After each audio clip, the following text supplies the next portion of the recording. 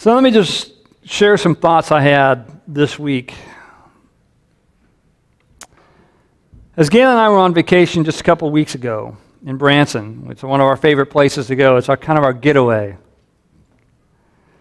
There's a place on the campground resort that we stay where people can sell their own personal trailers.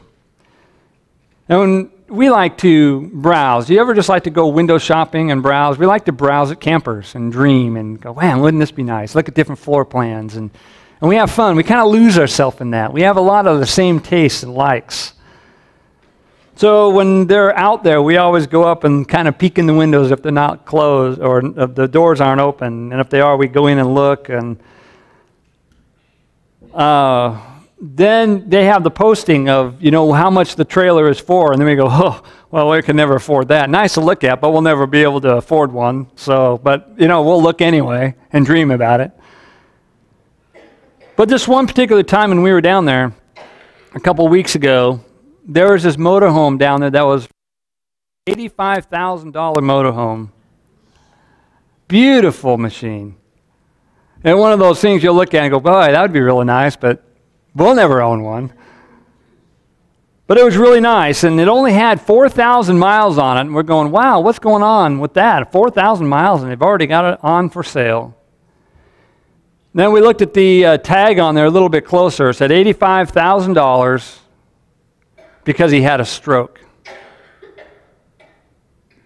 And so we were thinking about that. We were talking about it, that here's a person probably has worked all of his life, saved in his pension plans and his 401ks, maybe his IRA, maybe he had other investments. Don't know, maybe he gave up some things, family time, maybe even God time, maybe church time, maybe vacation time, so he could have this luxurious retirement with this $85,000 motorhome. I'm not saying that's wrong, by the way. If you can afford to do it and he saved for it, that's a blessing.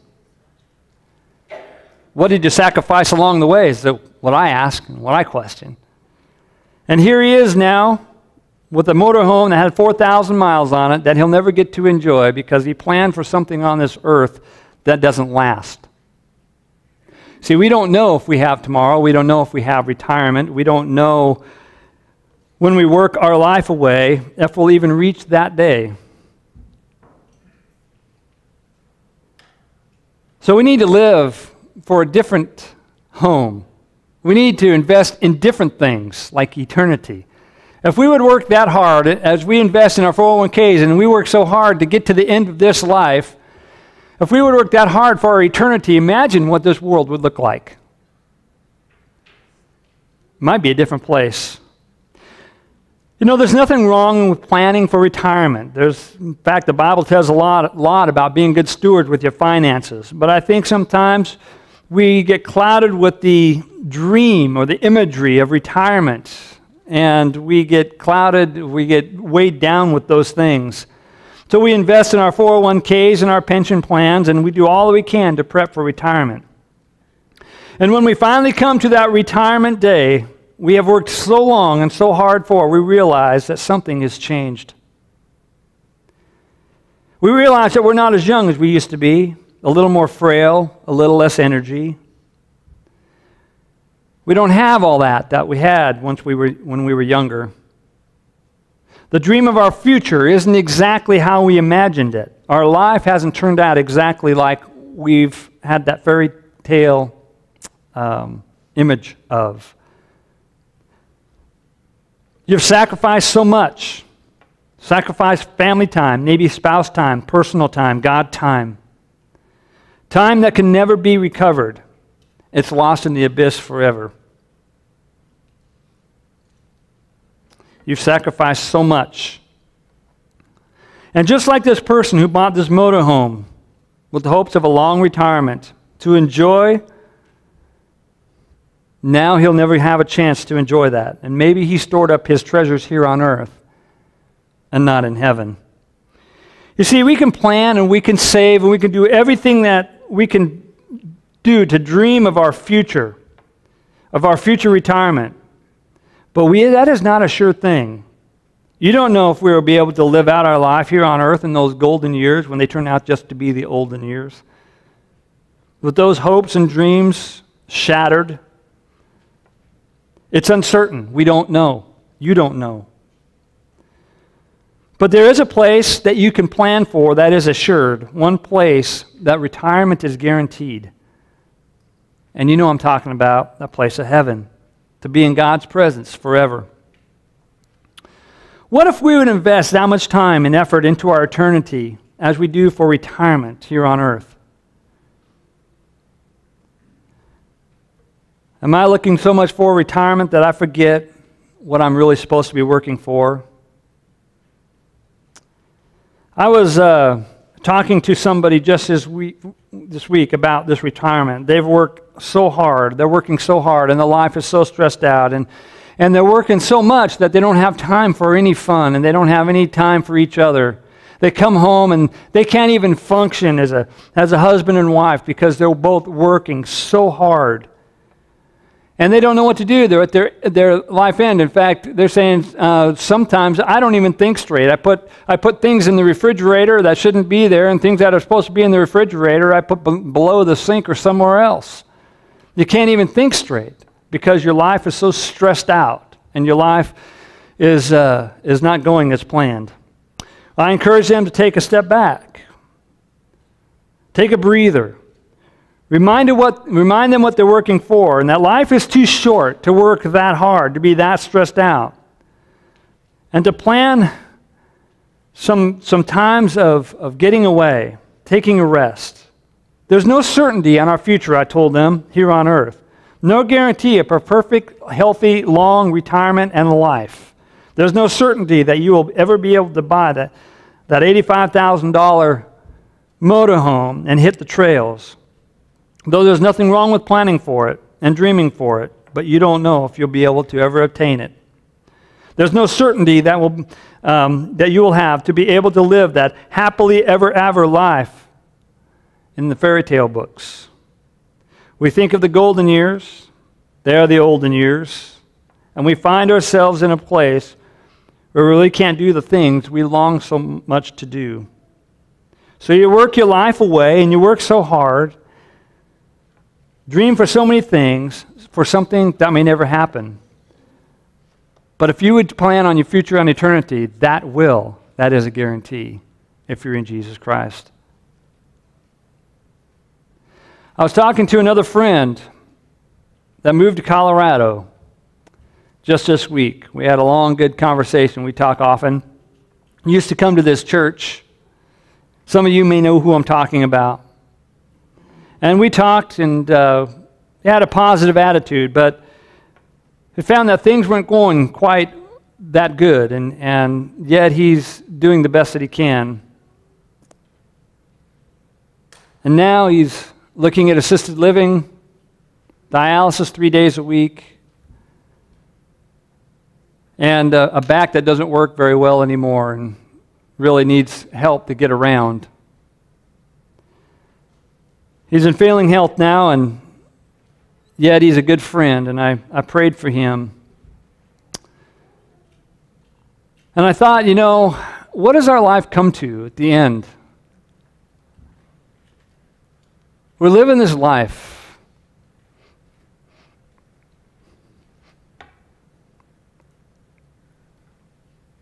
And I see so much pain and suffering on people's faces. And I feel helpless to do anything about it. I care, but I have no way to take away crutches. God can, but He may not choose to.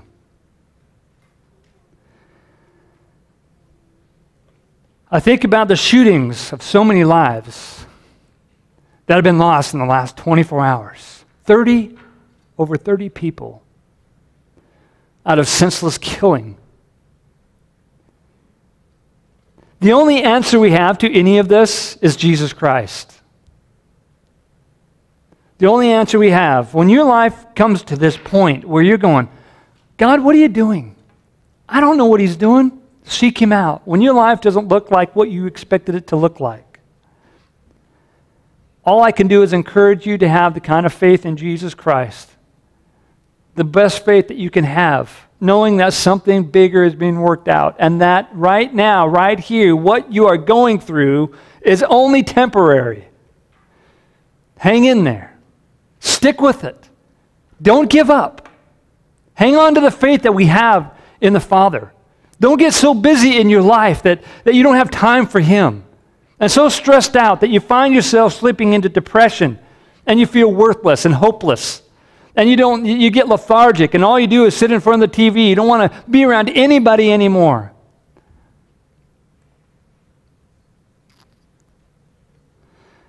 And over the years, I've talked to many people.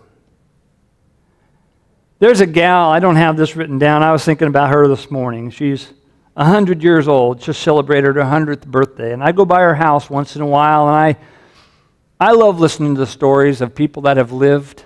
I like to hear their life story. I like to hear about how they were raised and who they were when they got married and things. And her name is Mildred. She's got a sharp mind, but she can't get around like she used to. She's kind of almost confined to her home now. It still gets around. I mean, she can still walk, but she needs assistance. But a sharp mind. But she is a faithful Christian woman who believes in the Lord. Her husband died years ago, never remarried, and longs to be in the home where he is. Long anticipated. And she has nothing but good to say about God and about her life, even though some things have been hard. But I've talked to many people that are older than me now and like to listen to them. And I think the advice they give the most, if you were to talk to anybody who has lived, don't let your life pass you by. Don't take it for granted. Live every moment, especially live it for God. Live it. Don't let life's stresses pull you down to the point where you can't function. They would say your family, your worth, your value is more important in Christ than the temporal things that you can work for here on earth. They would probably tell you don't get busy, that you don't see the blessings that are right in front of you. Don't get so busy that you don't have time for God, family, and eternity. As I've spoken to these older folks now, body worn, simple tasks become a chore, have a hard time simply walking across the room. Sometimes I hear them wishing they could have their old body back, but not really. But now things are a little bit different. What do they look forward to? Those who are in Christ look forward to the time of their eternal reward where they've lived their life and God opens His arms and Jesus opens His arms and says, "Welcome home, good and faithful servant. Enter into your rest." That's what they look forward to. So what are we working for? What are we doing? The stresses of life keep us busy. It keeps us worried. It keeps us stressed out. It keeps us depressed. Working for the future that we may never even obtain, focused on the wrong things of this world. As I was thinking of this friend of mine, the stresses in his life, the job that he has, the people in his life that pull him down, the relatives that they got to care for, and the finances that are always difficult, and people that are in bad health, etc., etc. I encourage them to never give up or lose hope. And I told them, there are some things within your life that you can control. And I said, work on those things. And the things that are out of your control, don't worry about those things. You know, it's really hard. As I was just writing and I was just pouring my heart out into this and thinking of everything that God has done and wishing that I could make things different for people, but I can't. I came across Psalm 77. I'd like you to open up and read with me. the psalmist Asaph, and you can hear, it's a two-part psalm, and you can hear the distress on his voice or in his heart, and he's crying out to God, and you can really see this and hear it in his voice and in his heart. It goes on and says, I cried out to God with my voice, to God with my voice, and he gave me ear. In the day of my trouble, I sought the Lord. My hand was stretched out in the night without ceasing. My soul refused to be comforted. He was restless. You ever feel this way?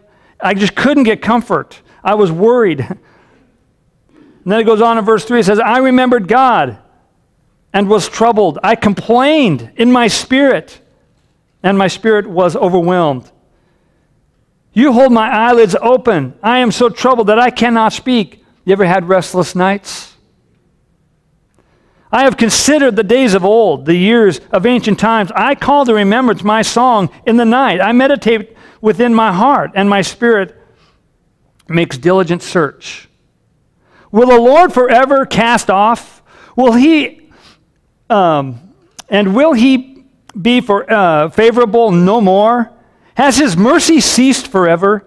Has his promise failed forevermore? Has God forgotten to be gracious? He has in anger shut up his tender mercies. Do you hear the anguish in this psalm? Do you ever feel this way? Has God hear me? Does he know my restless nights? Does he know that my eyelids cannot shut at night? I search him out, but I hear not. Do you ever feel this way? The psalmist did. You know, it's okay to cry out to God this way because we're seeking him. We're asking him. But you know what the psalmist did in order to find comfort? He went back and says, but I remembered you, O Lord. I remembered your power. I remembered what you did to deliver the children of Israel. I remember who you are, and that's what keeps me going. He goes on here. Follow along in verse 10. And I said, this is my anguish, but I will remember the years of the right hand of the Most High. I will remember the works of the Lord. Surely I will remember your wonders of old. I will also meditate on all your work and talk of all your deeds. Your way, O God, is in the sanctuary. Who is so great a God as our God? You are the God who does wonders. You have declared your strength among your peoples. You have with your arm redeemed your people, the sons of Jacob and Joseph. The water saw you, O God, the water saw you, and they were afraid. The depths also trembled. The clouds poured out water. Do you hear what he's saying? He's looking, look at nature, look what he's doing. God's taking care of things. He poured out the water, and the skies sent out a sound, and the arrows also flashed about. The voice of your thunder was in the whirlwind. The lightnings lit up the world. The earth trembled and shook. Your way was in the sea, your path in the great waters, and your footsteps were not known. You led your people like a flock by the hand of Moses and Aaron. What's he doing? He's calling back the remembrance of what God did for the people of Israel. He goes, though I'm in anguish and though I cannot find comfort, though, Lord, I feel like you've abandoned me, I will remember what you have done. I will remember your wonders. I will remember your power. I will remember your saving grace. And we can do the same thing today. I remember you, Lord God, for giving your only begotten Son. I will remember you, God, for putting your Son on the cross for me. I will remember, God, where you were raised out of that grave, where you took your Son out of that grave, and you did it for me. I will remember, God, the wonders of all your miracles and the wonders of Jesus Christ and the wonders of all the healings and pulling Lazarus from the dead. I will remember all of that, Lord Jesus. I will remember that now Jesus sits at the right hand of the Father and he intercedes for you and me. And he is our power and he is our light and he is the way and the truth and the life. And he is the one that gives us our strength in the moment of our anguish. That's where we draw our power. When our life is all in ruin and we can't figure out why we're where we are, whether we make it because of our own decisions or whether because other people have affected our life to the point where our life seems like it's utterly destroyed, when you're having financial problems, relationship issues, when you're struggling with sin in your life, when you're struggling with a death or you're struggling with health and ailments, remember the power. Remember Jesus Christ who was put on the cross for you, because someday we're going to be raised to the newness of life, and there's not going to be any more suffering, and we will be with him for all eternity. Do not put your trust in man. Do not put your trust in the temporary things of this earth. Put your trust in the eternal hope of our Lord and Savior, Jesus Christ. That's where you're going to draw your power. That's where you're going to be able to, with all the ailments that are going on in all the people's lives, whatever it is you're struggling with, your power isn't in ourself or a doctor or a financial advisor or in government or in free handouts.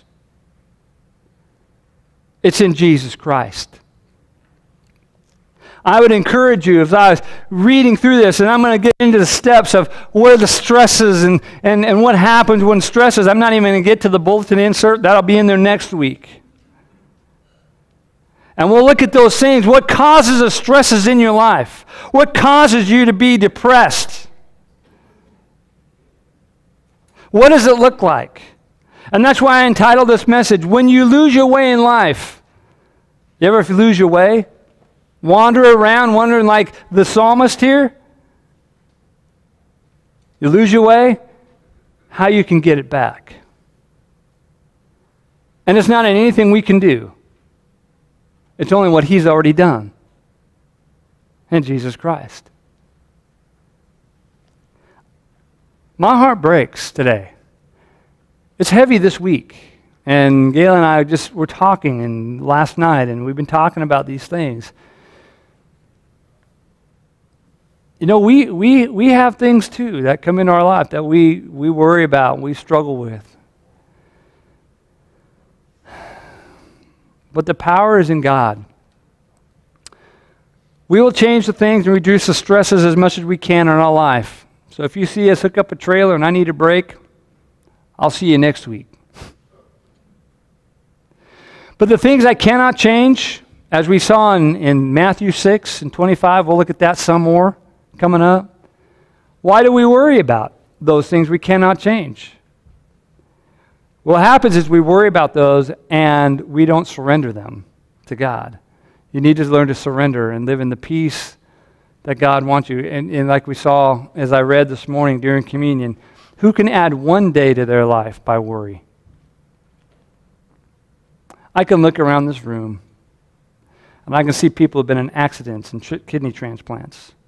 Somebody who suffers from Lyme's disease and right now a shoulder.